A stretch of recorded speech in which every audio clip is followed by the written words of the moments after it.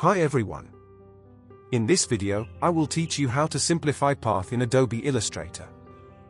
I have this vector shape, but the problem is a lot of unnecessary points on it.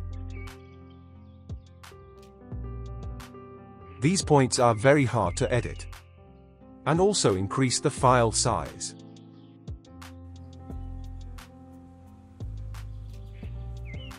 Hold the Alt button and make a duplicate of it to compare. Then go to the Object menu, Path, and Simplify.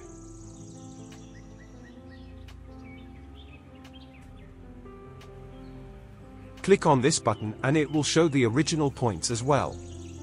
Adjust the setting with Simplify Curve and Corner Point Angle Threshold.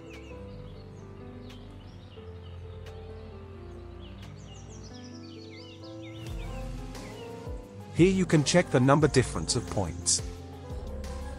When it's done, hit OK. Check the difference in points between these shapes.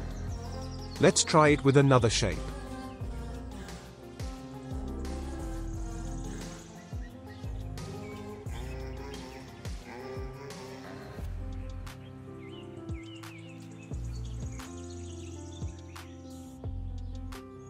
And that's it. Share your thoughts on this. If there is any question, you can ask in the comment section.